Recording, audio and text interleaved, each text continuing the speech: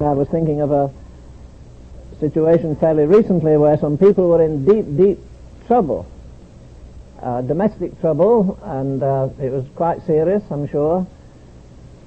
And it was as the Lord said to me one day, well, one proof of the Spirit-filled life is you're able to sing in jail. Anybody can sing here this morning. Good night. The flowers are growing outside and the sun's shining. You've all had a good breakfast and you look nice. I'm not sure you are nice, but you look nice. And everything's easy, so why can't you sing I'll Sing Praise? That's great. What if we're in jail at midnight with Paul and Silas? Could you sing then? I try to think every day of the Christians in the Gulag Archipelago. And I notice Sullivan Hinson has another book coming out about now, and you should read them. They're very, very deeply challenging. When you think of Christians that haven't had a bath for 3 years and haven't had a decent meal, and they sleep in their own urine and whatnot on the floor of a dirty old rotten place, and they're saints. There is a theory abroad, it's a devastating, terrible theory, I think, that if you get really saved and filled with the Spirit, you become a millionaire. Well, those fellows who preach that should take a bus and or a plane and go to Bangladesh and go to some of these other countries where there's extreme poverty. There's a lot of teaching around these days which only fits in the framework of the American economy. It wouldn't work anywhere else. You say to people, send us your tithes and offerings. Well, I've been in countries where the tithes and offerings are bananas and coconuts. But they still bring them in gratitude. All right, this Sermon on the Mount is what? Well, it's the law of the kingdom. And the law of the kingdom is the royal rule and reign of love.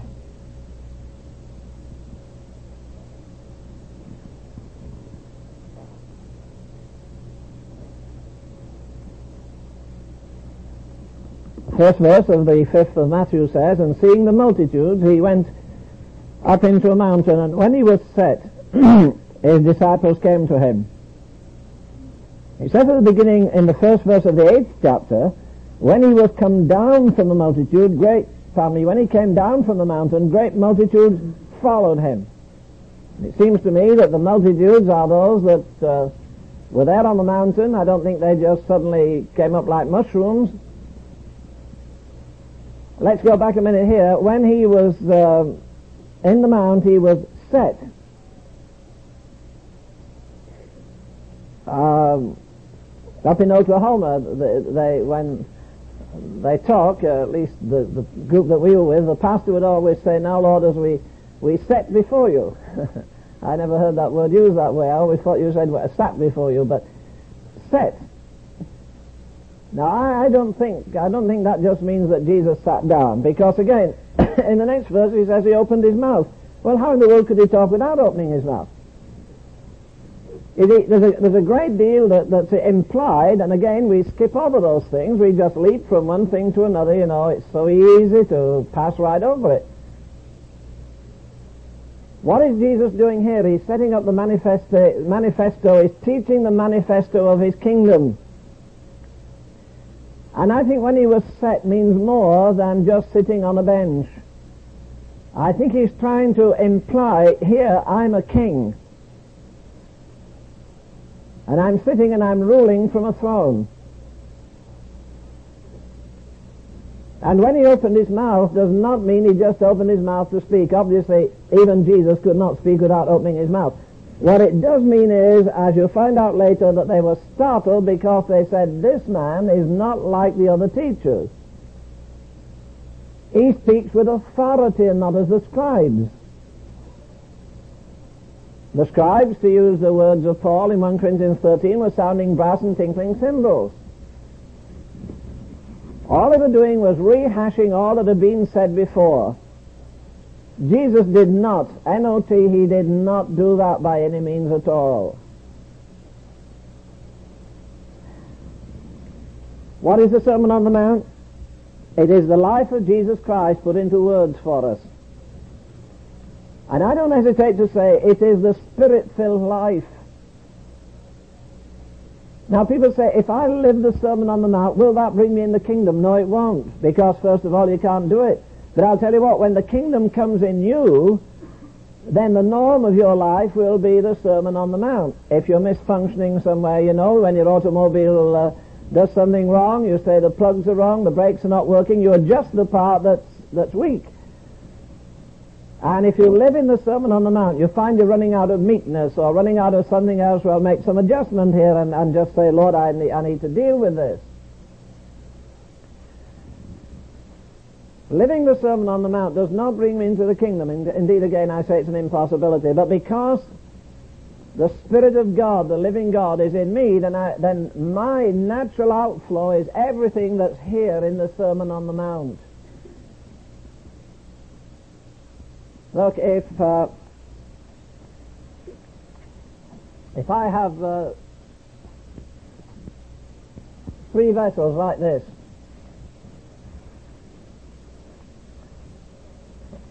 skidded there. This one has oil.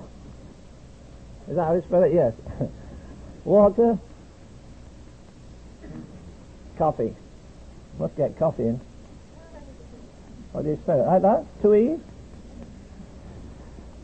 Now, I give 3 people these vessels. One has one with oil, one has one with water, and the other has one with coffee.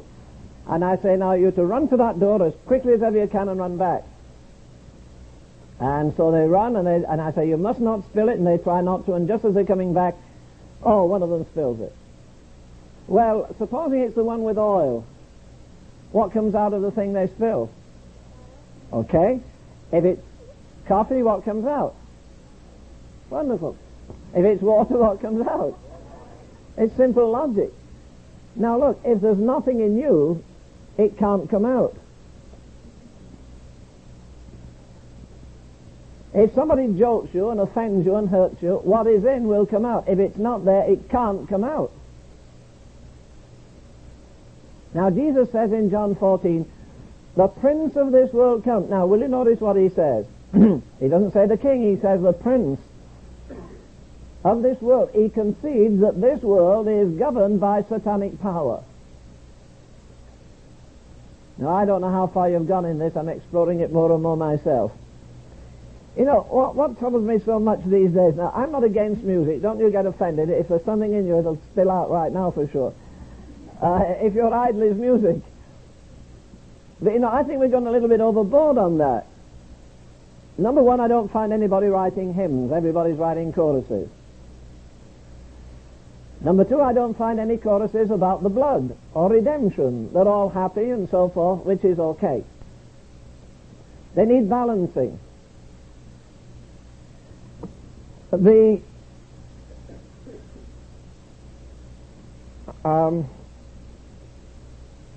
What was I going to say here?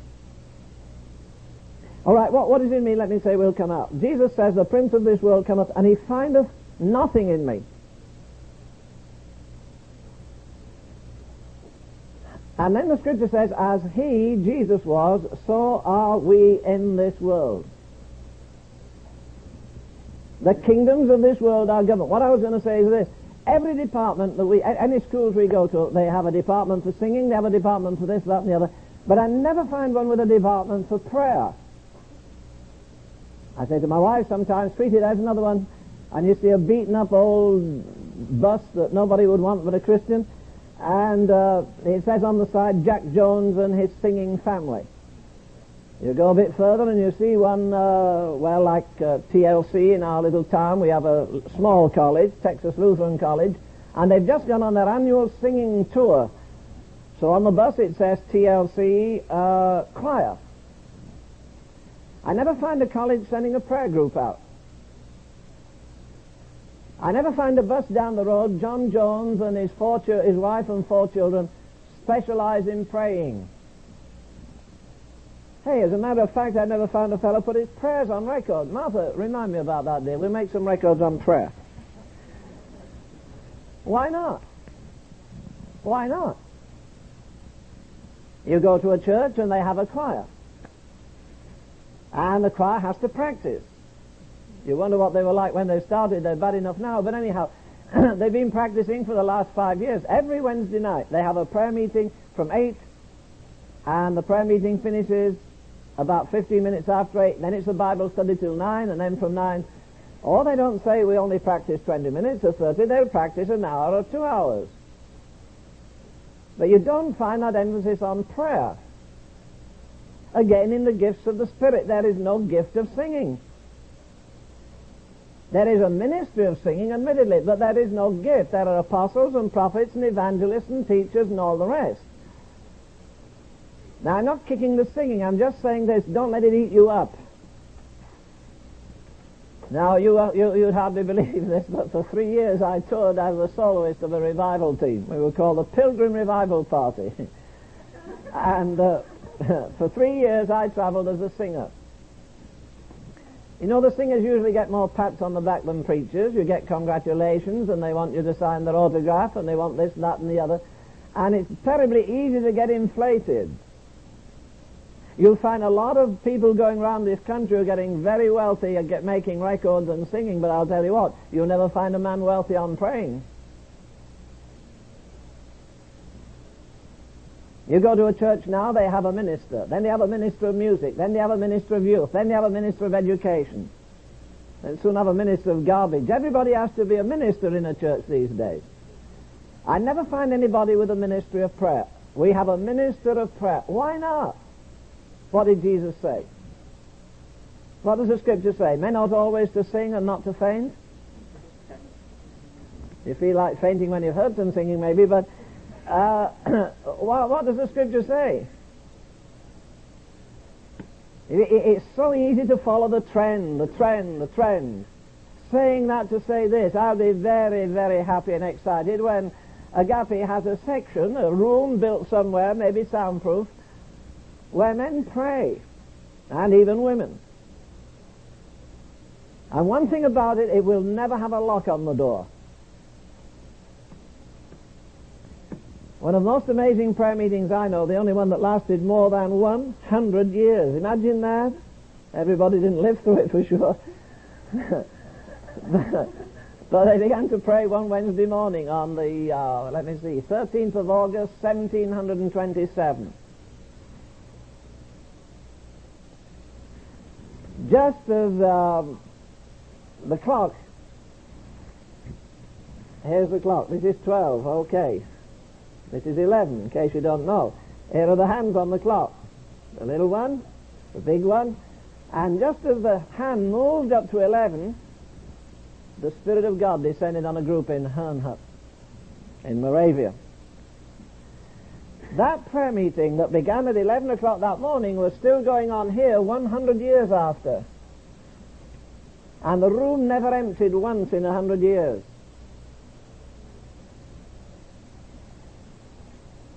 Little boys and girls prayed in the Spirit, groaning, weeping.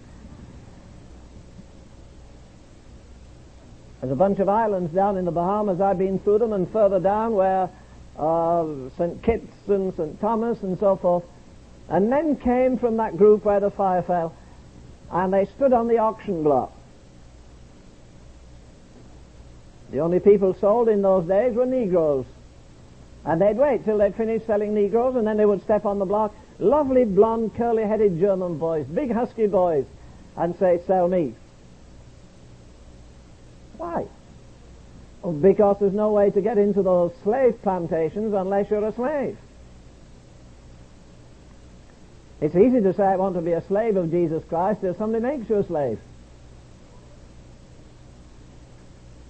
Somebody puts too much pressure. Say, "What do you think, I am a slave?" Well, that's what you said a few minutes ago. And so these men were sold into slavery. They come and check their teeth and punch their stomachs and tap them all over to see if they were sound, you know, and then they'd say, "Well, what would I bid for this man? 100 gold sovereigns." And then they had to pay the money into the hand of the young man. Then he would take it to his pastor, Spenberger or somebody, and say, "There, send it back to Germany so the next young man can come out." And that's how they got into those slave camps down in the southern islands there of the Bahamian group, as we say, the Caribbean. There's no other way in. Well, it's a kind of an analogy. That's the only way that Jesus could get in this world. He came as a slave. One of the lovely hymns, we used to have an old holiness book in England, and one of the verses of the hymn was, still lives with me, he was poor to give me treasure. He was slave to make me king. He was hated without measure, heaven's love to me to bring.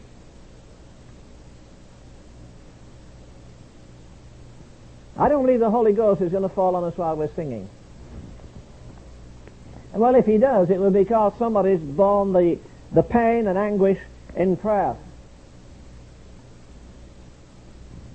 What were they doing in the upper room? Singing? What were they doing at Herrnhut? Singing? Singing is right. It's beautiful. It releases your spirit. You find in the Old Testament the king would say, bring me a minstrel, and then it wakes up, you know. Today they talk about getting the adrenaline moving. There's something in you needs moving.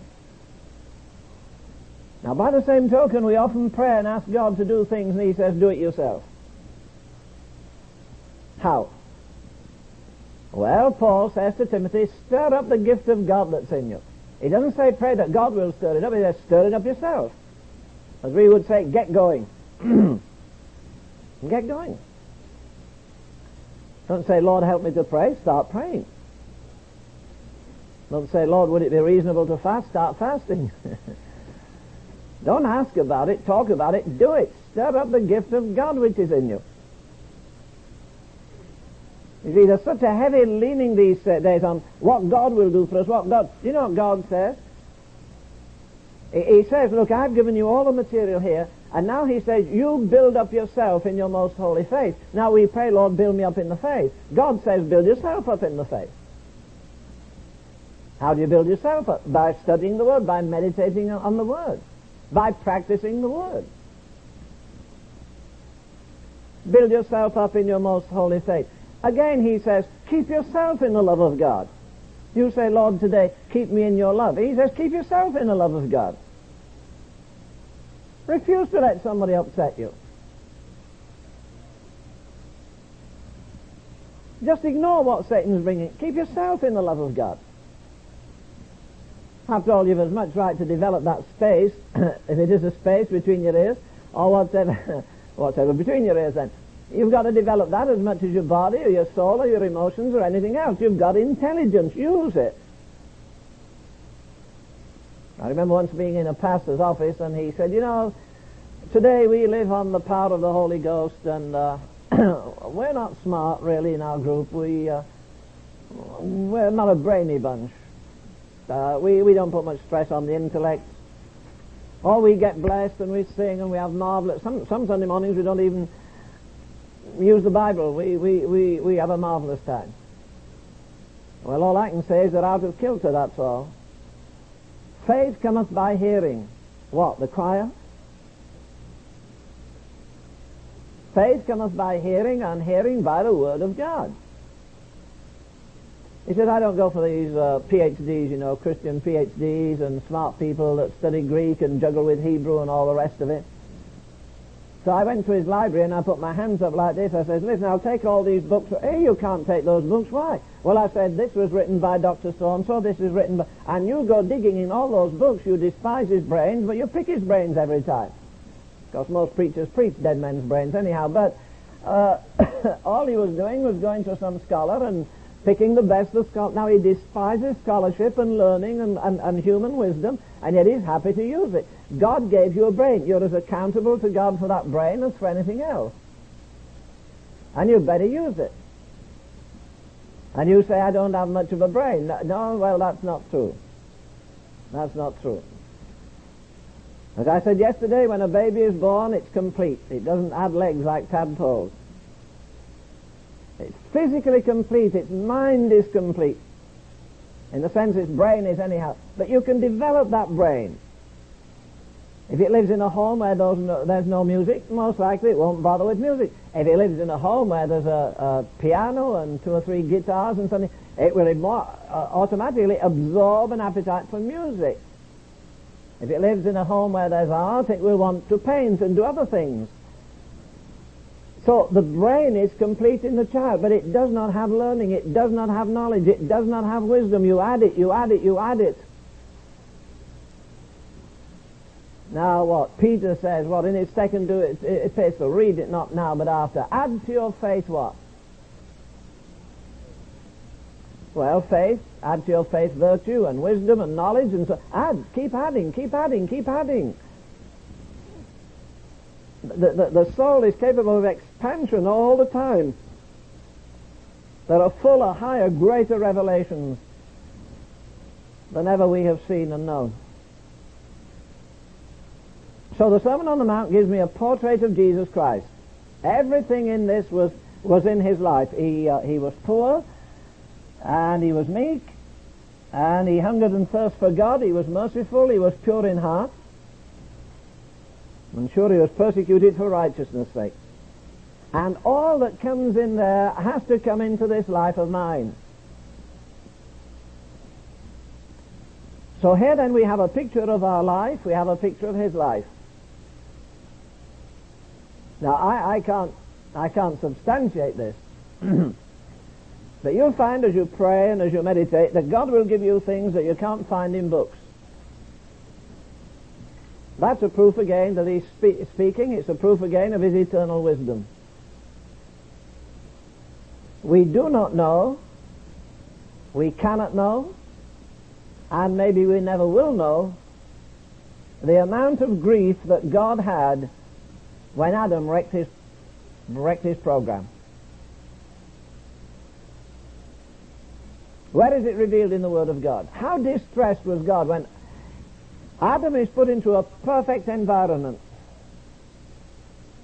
No snakes, no wild animals, no thorns, no poisons, nothing offensive.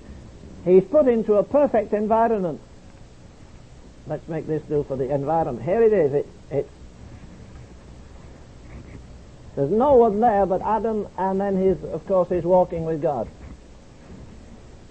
So God says, I'm going to set up my kingdom on earth, and here the only person in it is this man Adam.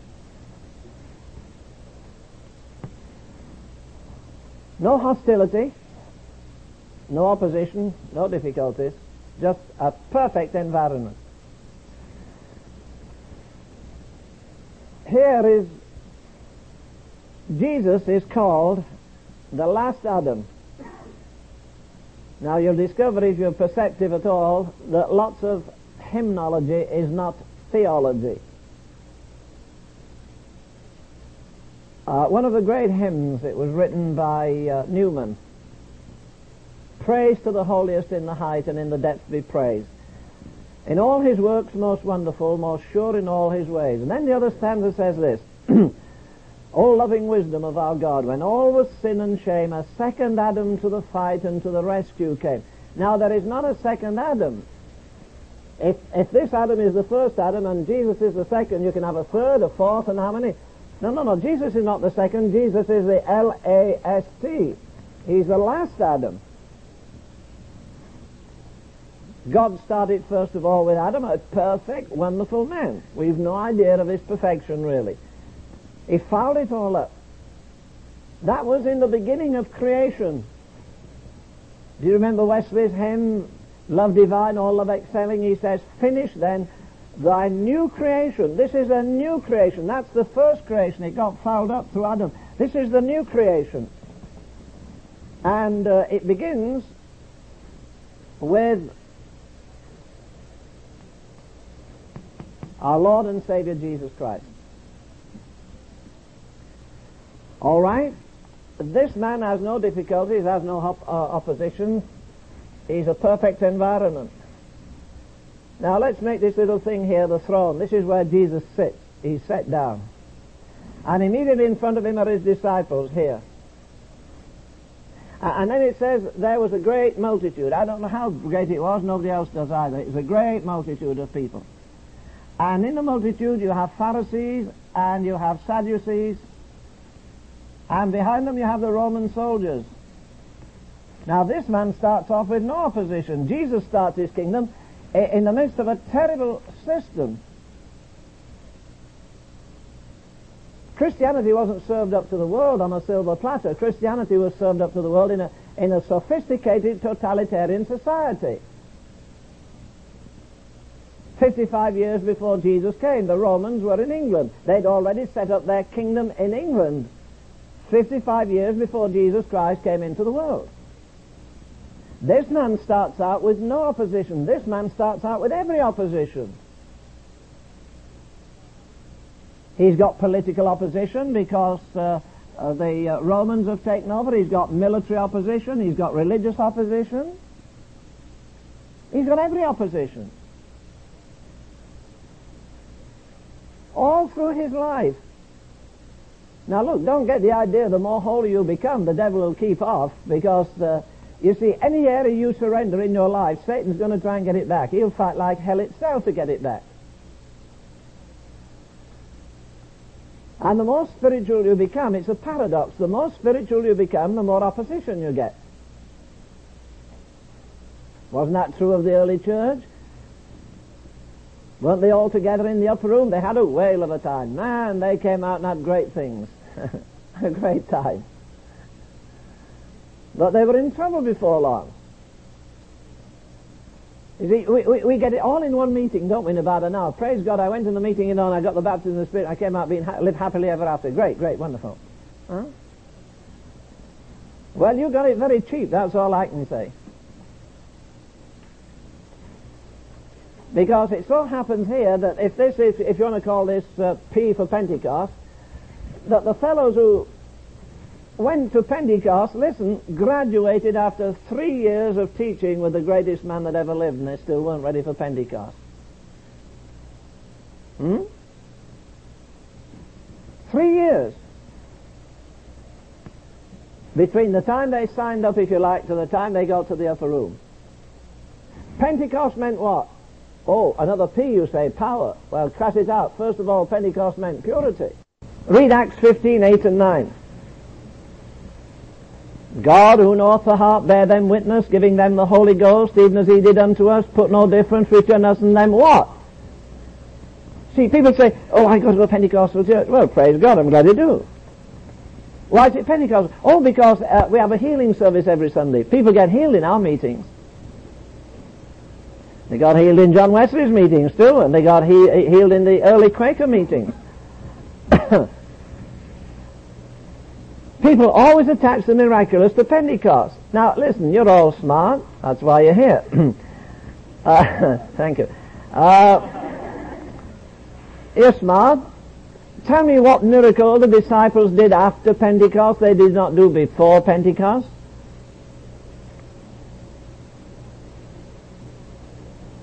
They went out on a big healing meeting before Pentecost, didn't they? And they came back running and shouting and said, Lord, even devils are subject to us. We can cast out demons and unplug deaf ears and heal the sick. Jesus says, wait a minute.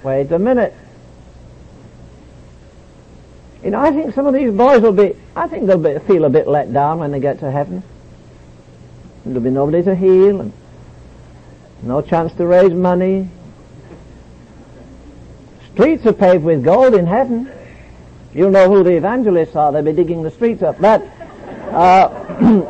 the fact is that, again, Jesus says, listen, now look, don't you get carried away on an emotional wave here. Just because you've had a wonderful ministry and healed the sick and done a few things, that's all beautiful. Do you know what the greatest thing is? Not to do miracles. The greatest thing is that your dirty name that once was in hell has been cleansed, your nature, your life, and your name is now on the greatest honor roll that the world ever had. Isn't that lovely?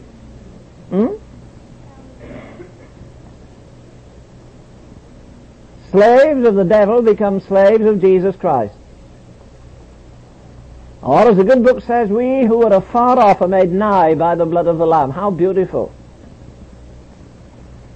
But again, I remind you that Jesus is going to set up his kingdom. Now look, he does it it's difficult to meet people with their hostility. Don't you fool yourself. You get in company, sometimes they bombarded me with questions, sometimes aboard ship. In the afternoon, I go into the lounge of the Queen Mary, Queen Elizabeth, some other boat, The men would sit round and say, hey, come on, preacher. And you'd sit down, and they'd start talking philosophical and political stuff. I hardly knew where I was. And boy, I'd pray like mad and stay my ground and say, well, I've got something you can change this and change that. You've nothing that changes the heart of a man. You've nothing that turns him from a beast into a saint. But when you've done everything, you can educate his brain, feed his body, stir his emotions, and do all the other things. There's as H.G. Wells, I think maybe the most sensible thing he ever said, he said there is a blank in human personality which only G.O.D. can fill. And no man is a complete personality without God. That's what we were made for. We're made for God. It says in Revelations, we're made for his pleasure. It doesn't say we're made to be great singers or great preachers. We're made for his pleasure. If his pleasure is to let you rot in a prison cell, it's his pleasure to let people down here in the Gulag archipelago, here they are living in total misery year after year. Why don't these boys with all their tremendous power go and liberate them? Why don't they get parachuted into that area and say, we've come to tell you how to tithe and give you money and do this, that and the other? And yet God is working out his pleasure in a filthy, lousy prison cell?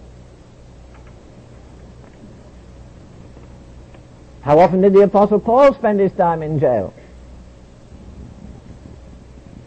As I mentioned last night about rewards, you see, one day we're going to be embarrassed. Sure, I think we'll all weep at the judgment seat. Jesus will say one day to this lady, what's your name there? Noni?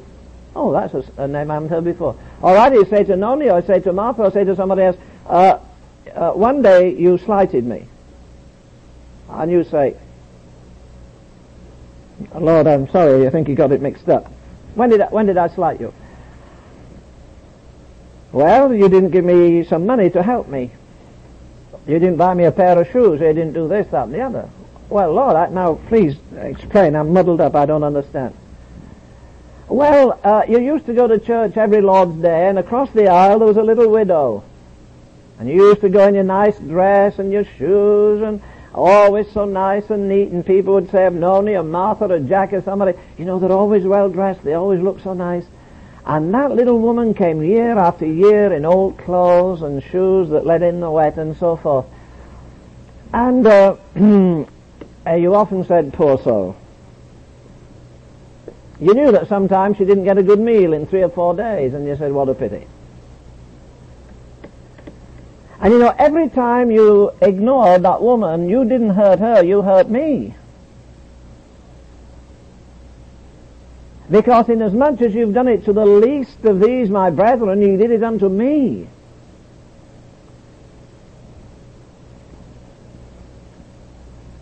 I might have $100 in my pocket. I never carry money, as a matter of fact. I don't have 10 cents. Got a label here for something, but I never carry money. But if I had $100 in my pocket, and even if I didn't need that money just then, and somebody comes up and says, Brother Ravenhill, this is between you and I here, a couple of $100, I'd take it. Why would I? Number one, because they're going to be rewarded not for giving to me, but for giving to Jesus Christ. I'm the least of the brethren. And when they give to me, God has some reason I'll need that money, and because they give to me, they give to him. If I withhold from that person, I withhold from him. If I were to come here and stamp on this fellow's toe like that, he'd pull it away. They say, yes, because his toe would hurt. No. His brain would hurt before his toe hurts.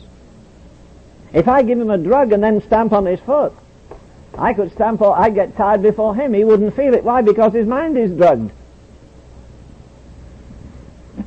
But while he is alive, I could twist his arm, but if he's drugged, he doesn't feel it. But if his head is alive, I can only feel injury because my nervous system telegraphs up into my mind. My mind is alert, and therefore I respond with my mind, my head. Now, one of the most amazing things I heard about Watchman Nee was before anybody knew him hardly. He came to England. He came to a conference of bishops. They'd heard about this gifted Chinaman, and the assembled bishops, about 200 of them were there, and there was a big throne here, a carved chair for the Archbishop of Canterbury, and there was a throne here for the Archbishop of York. And after the preliminaries, they said, now this distinguished little Chinaman is going to teach and speak to us. And he came with his usual Oriental courtesy and bowed, and bowed and bowed and bowed. Then he took everybody's breath. He walked behind the throne of the Archbishop of Canterbury, and he put his hands on the head of the Archbishop, and he said, the Spirit of God is in you. And then he marched over to the Archbishop of York, and laid his hands on him and said, the Spirit of God is in you. And then he went behind every bishop, and he said the same thing to every one of them. Oh, they were getting bored. What in the world is he doing? What is he doing? And then he stood in front of them and he put his hands on his own head. He said, the Spirit of God is in me. And the Spirit of God in me will never try to hurt the Spirit of God in you.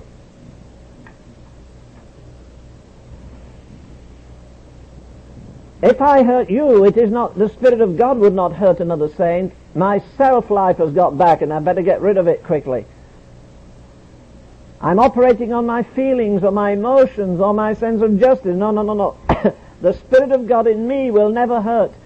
Because, you see, I am a part of the body. And as soon as I tread on that brother's toe while he's alive, not sleeping and drugged, his mind immediately registers the fact I stand on his toe. Jesus Christ is the head of the body. And before I hurt that person, I've telegraphed to the head, which is Jesus Christ, and he's hurt first before anybody else is hurt. Now this is what this thing's really talking about here.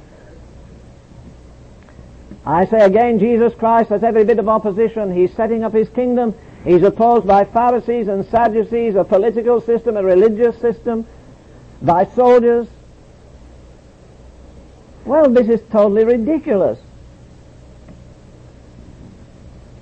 He's a king. He says, I'm setting up a kingdom. Did you ever know a king that didn't have a penny to his name? Did you ever know a king that didn't have a palace?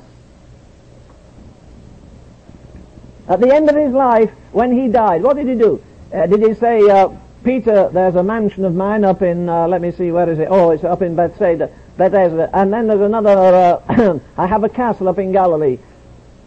And as a matter of fact, I have a ranch in Judea. That's for you, Mark. Did he start distributing his wealth? What did he give the disciples? Look, there's an interesting thing here in this chapter. The Sermon on the Mount, whether you read the long version, as I call it here in Matthew, or the short version that you read down in Luke, Jesus does not pronounce blessing on one visible or material thing. Everything that's blessed is invisible. You can't see mercy. You can see somebody acting in mercy.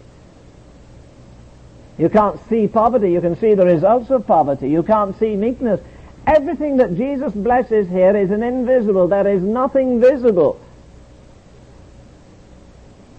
Now when he dies, what does he do? Well, he certainly doesn't leave a castle to anybody. He doesn't say I have 300 horses, which was a symbol, status symbol those days. What does he do? Well, he says, John, here's my mother, now she's your mother. Take her, look after her. He says to the disciples, peace I leave with you. No, not just peace, my peace. Jesus was never ruffled. He's meek and lowly of heart. So when they try and push him over a precipice, he doesn't get nervous and excited. When they plan to destroy him, he doesn't start working up and getting a sweat and a fever because he knows they're after him all the time to destroy him. And so his legacy to his disciples is not material. His legacy is invisible. Peace I leave with you, my peace. It's not just peace, it's my peace that I leave with you. Isn't it wonderful that just within a step of going to Gethsemane, he says to his disciples, listen, I'm going to leave you something. I'm going to give you something. You're going to have joy. No, you're going to have my joy. And you know what he says? No man taketh it from you. You see, the world can come right up to the edge of your skin. But from there inward, it's all mine. I shake my fist at calamity, tragedy and adversity, at the world, the flesh and the devil, and say, look, you can do everything you like. You can take my house, a tornado comes and my house is gone. If I had investments, which I don't have, but if I had $1 million invested, the stock market goes down. Now look, if you lose your house, and you lose your property, and even if you lose your hair, you nice people, you'll still be as precious to God as when you were a multi-millionaire and when you were on the top of the charts singing, you know, #1 record, and everybody's saying, sign my autograph, oh, I think you're wonderful. You know, that kills a lot of these people when they start going down and then they're forgotten. They die up, they dry up and die up on the vine. That popularity stuff's very dangerous. But you know, when you live for Him, and you know Jesus doesn't care whether you live in a gorgeous, big, beautiful house, and I like lovely houses. If we come up here and build a house, I need a large office. I need to walk up and down in it. I need room for my books and room for everything else. I long ago settled for this, that I'm not concerned what people possess. I know millionaires, multi-millionaires, great folk. I know some very extremely poor people. It used to trouble me that the things that people possess. Doesn't trouble me at all. I often teach a Bible class, and the ladies put their hands together like this, and one lady actually had an opal from one knuckle right down there. She couldn't even get the ring on her finger, and it was surrounded by 3 rows of gorgeous diamonds. Another one had a huge thing in her lapel here. That was an opal too, surrounded by 3 great big stacks of diamonds. They've got rings on their fingers and, well, not bells on their toes, but they have rings on their fingers, and wealthy. And you know, it troubled me, and then I got over that. You see, it's not what a person possesses that troubles me, it's what possesses the person. I know some poor people who are far more proud than rich people. I know some people with no brains at all. I'm sure they've a space between their ears, but they're very arrogant. I know people who are very brilliant, and they're lovely to be with. They have a gentle, meek, quiet, gracious spirit.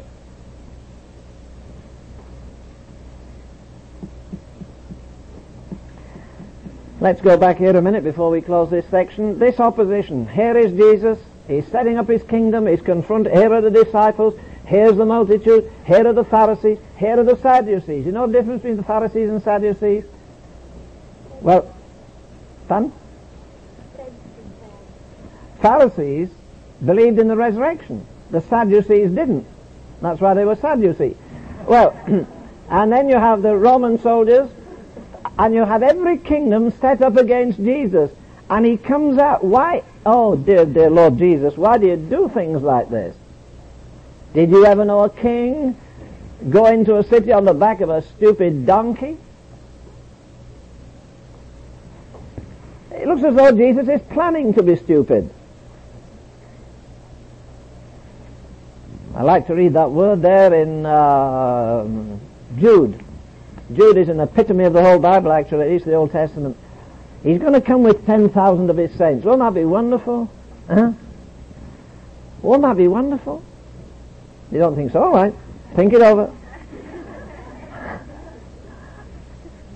I'd like to think He came one Sunday afternoon when all the football matches, you know, when there's 50,000 here and 100,000 devout Christians watching stupid men kill each other. I'd like to think He'd come with 10,000. You know, a lot of them will be shocked to be found in a football match Sunday afternoon. But He isn't going to write and ask us if it's convenient for Him to come at a certain time. He's going to come. He isn't going to inform the White House. He'll inform God's house, but not the White House. Can you see Jesus coming down the clouds with 10,000 of His saints? Oh, that'd be wonderful. I'd like to paint something like that if I could. I paint a bit. I paint best with a brush about so wide. But I'd like to paint Jesus coming down the cloud. Ooh, that's going to be so thrilling. Maybe coming down in the chariot that Elijah went up in. Wouldn't that be good? You know, every time I see somebody put that stupid old man on top of a house at Christmas, big, fat, red, oversized guy and 6 deer in front. You know, every time I think of that, you know, I always think of Elijah and his chariot of fire. Going the other way, of course. And I like to think Jesus might come back in that chariot, horses blazing, radiant glory that will make the sun go grey if it happens in the daytime. Well, why in the world didn't he do that the first time? At the Feast of Pentecost, we estimate at least 1 million people went in Jerusalem. They made booths, you remember. They got branches and they fastened the branches together and then they interlaced them with leaves and they shouted from the heat. And 1 million people camped in Jerusalem. Wouldn't it have been wonderful if he'd come down at the Feast of Pentecost, as they celebrated Pentecost many years before Pentecost? It's an Old Testament, in fact it's the greatest of Old Testament feasts. And with more than 1 million, some people say there were 3 million there. And if he'd come down in the clouds, wouldn't that have been wonderful? Don't you think they'd have all fallen at his feet and worshipped him? But he comes through the back door. I'm not going to follow him. He's illegitimate anyhow. Never had a father, so I'm not following a fellow like him, you can be sure of that. All his life is shadowed. No, he doesn't come with 10,000 of his saints. Now, some people, if they don't see a miracle every time they go to church, they're bored. Well, as soon as you start living on anything but Christ himself, you're sick and you better get away and think it all out again. He is the center, he is the circumference, he is the alpha, he is the omega. It's all him. Anything else is periphery. How many times did Jesus walk on the water?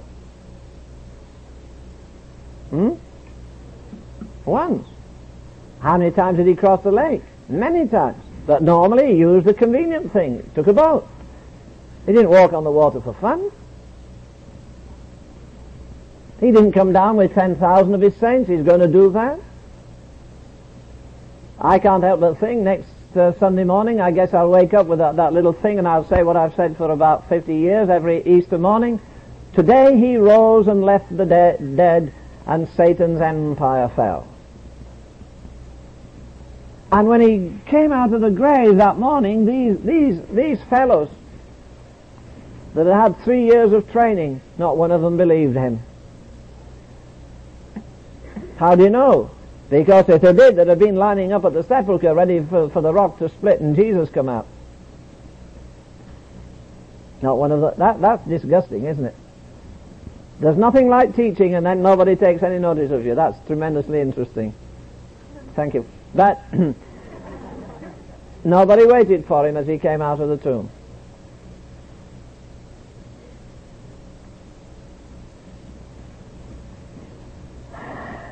And you know what?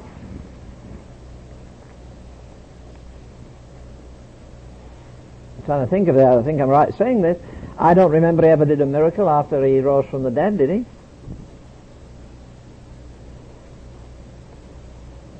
I don't read he had any teaching classes.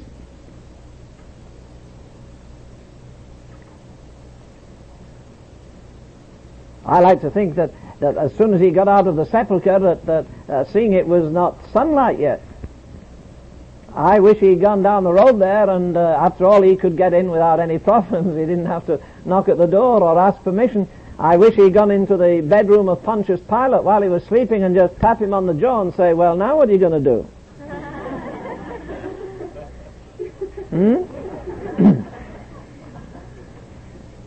And then go down the road to Caiaphas, the high priest, and pull his hair and his beard and say, well, now what? Wouldn't that be something? And he says in John 5:28 that he's going to speak one day Every person in the grave, wherever they are, they're going to rise at the voice of the Son of God. I wish he'd gone down the road and just talked over the wall of the local cemetery and said, well, you come up, we'll give him a sample. And a couple of hundred people get up and walk in the city with him. That would have been impressive. But Jesus never sought sensation. He never used it just to draw attention. He didn't even try and get people saved that way. He'd given them 3 years of ministry and they wouldn't believe him. Well, let them go to hell, that's all there is to it. You say that's rough. Well, isn't that what he does? Why didn't he appear after his resurrection to unbelievers? Why didn't he go to Caiaphas and say, you folk were so snowed under with all your Old Testament custom and shedding blood and talking about the Aaronic priesthood and everything else that you never believed I was the Son of God. Now this is your second chance. There was no second chance. If you and I had been there on the cross dying with a thief on either side, we'd have been shouting our heads off trying to get them saved. And Jesus never spoke to them. He ignored them. Oh, it's true, one of them spoke to him, but he didn't speak to them. He wasn't yelling to them. Well, don't you realize I'm the Son of God? I told you I'd be crucified, I'd be put to death, and I'm going to rise. No, he did not do that. This is the disturbing thing to me so often in ministering the Word of God. I like to preach, sure I do, but I know this, that any message you preach is a savour of life unto life and death unto death. Somebody says, I saw something for the first time. Somebody hears God's voice for the last time. And if they live another 50 years, God won't speak to them. He doesn't have to.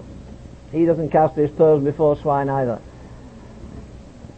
The great danger in America right now is that we've more so-called evangelism, we've more broadcasts, we've, over 5,000 radio stations all broadcast a little bit of the gospel every day. We've got more Bible schools than all the nations of the world put together. We've more printing houses, we've more books on the Holy Spirit, more books on prayer. We're snowed under, but to whom much is given, God says much will be expected and demanded in that great day. People say we're a great favoured nation, so we are, but we're in a very perilous position right now. God loved Israel, as I reminded you yesterday.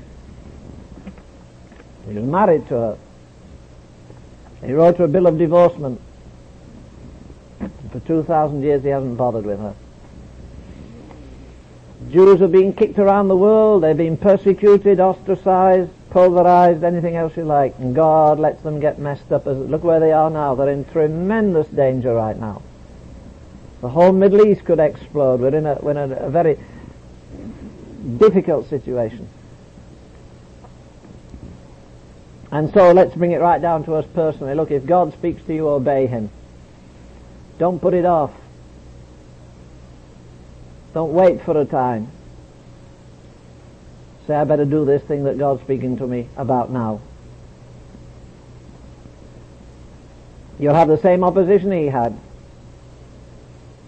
The more you're determined to be holy, the more the old devil will stir up strife and opposition and enmity, and very often a man's foes are those of his own household. The relatives won't like you, the in-laws and the outlaws and everybody else. All say you're crazy. After all, your daddy sent you to college and you're just getting ready for a good profession, and then you join a group like the Agape. They're all dropouts anyhow. So what's the good? And somebody will throw it at you. And this is where you have to make up your mind that you're going to follow the Lamb whithersoever he leadeth. And say, first, my priority is first this, that Jesus Christ loved me and gave himself for me. And he left everything for me. And I'm leaving so little for him. Thank you. We have a break, I believe now.